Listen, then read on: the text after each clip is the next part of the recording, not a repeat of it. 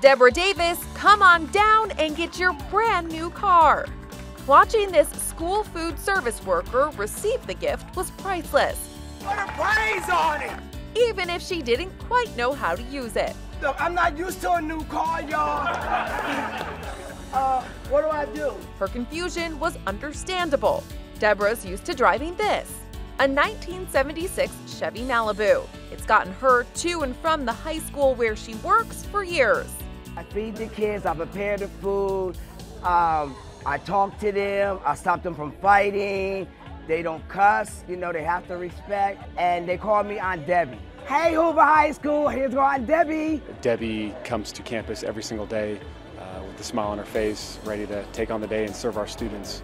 So to see this gift that so many people have been a part of in making it happen is a wonderful thing. Deborah's new Mazda will also get her to the location where she serves food to homeless people and to the nursing homes where she volunteers. Her good deeds didn't go unnoticed by two local charities, Recycled Rides and Kids for Peace, that decided to pitch in for the gift. She's also thanking students for taking the time to fix up the 2014 Mazda. Thank y'all so much.